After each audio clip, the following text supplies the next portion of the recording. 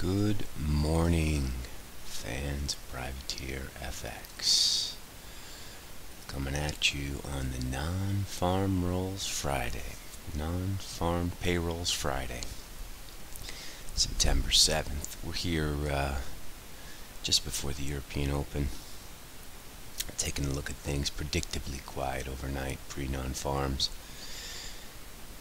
We had quite a move in dollar CAD very late last night when Wilkins, BOC member, said they're going to change the language.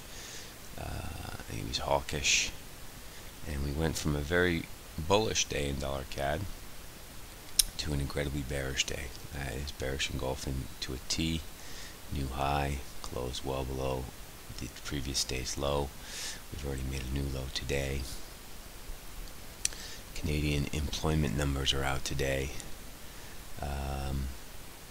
This is probably worth playing on the left-hand side on a strong number, especially because a lot of shorts would have stopped out above 07.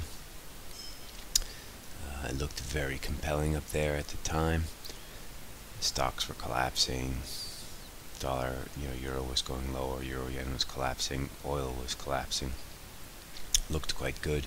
So a lot of shorts would have capitulated above 132.07, which leaves the market in general cleaner at the high end of the range, which is rare. So on a strong Canadian number today, we look to trade the left-hand side. Let me just note, obviously with the US component coming out as well, this can be incredibly unpredictable. So if the US number comes out super strong and the Canadian number comes out super strong, there can be difficult first 5-minute volatility in the releases here. So this will be predictably hard to trade, but I just wanted to mention it. Our horse for a strong US number is going to be euro through 05. Same low here, just short-term pattern here. Looks like a bit of a pivot. You could be safe and say we're going to sell this through the figure. We've been core short yesterday, and then we squared last night. Just kind of take the money and run kind of a thing. But a strong number today, let's say above 240, and then this is going to be our horse, 116.05, and then eventually we want to look at this 115.30. In the back of our minds is still Italy, which is going to get smoked or get in trouble or start the fire or whatever metaphor you want to use. This is coming up. Yesterday, euro yen, big drop. Core short paid. Couldn't quite sustain the new lows today, but we did make a new low on the week, 128.24. This to me is, of course, a little bit of risk off. You can see equities, as everybody knows, went down to 69 yesterday, 71 the low today. 3 mildly but not wildly red days in a row here, each of them with a tail. So they didn't close on the lows. This isn't wildly bearish by any means.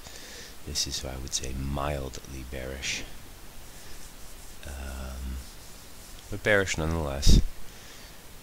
That helped euro yen lower, and also I think the market, like ourselves, is just preparing for this problem in Italy. So euro yen is the horse for that trade. Aussie continues to trade poorly. Selling high ones is the way to go. Today also you might be able to sell low ones. This awkwardly enough, 71.45 is probably a break trade. The problem with it down here is this whole sell Aussie idea, which has sort of been in play now for a good 2 months, is now getting a little bit stale, and so there could be a short squeeze coming soon.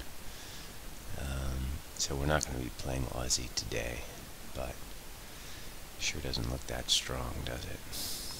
Keep in mind also, if dollar CAD collapses, this will create some sort of superficial pressure to buy Aussie. You know, if CAD appreciates a ton, there'll be certain Aussie CAD flows that make Aussie rise. What else? Emerging minor turn here. You want to accumulate Rand, dollar Rand between 115 and 115.10. You want to be core long. This is far from over. I would say second inning now. So we'll be in this sort of consolidation period, similar to this move here. So we have this move up, turn, turn, turn. This is basically one big ass consolidation.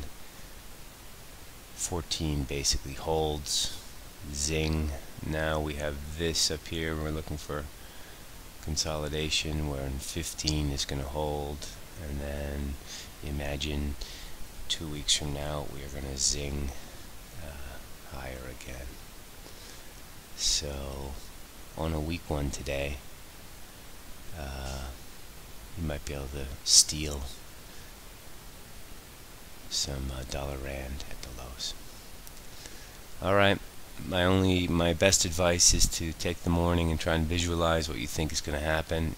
Write down your trading plan and then follow it. Good luck there, guys and gals. I'll see you guys on Monday at the European Open. Ciao.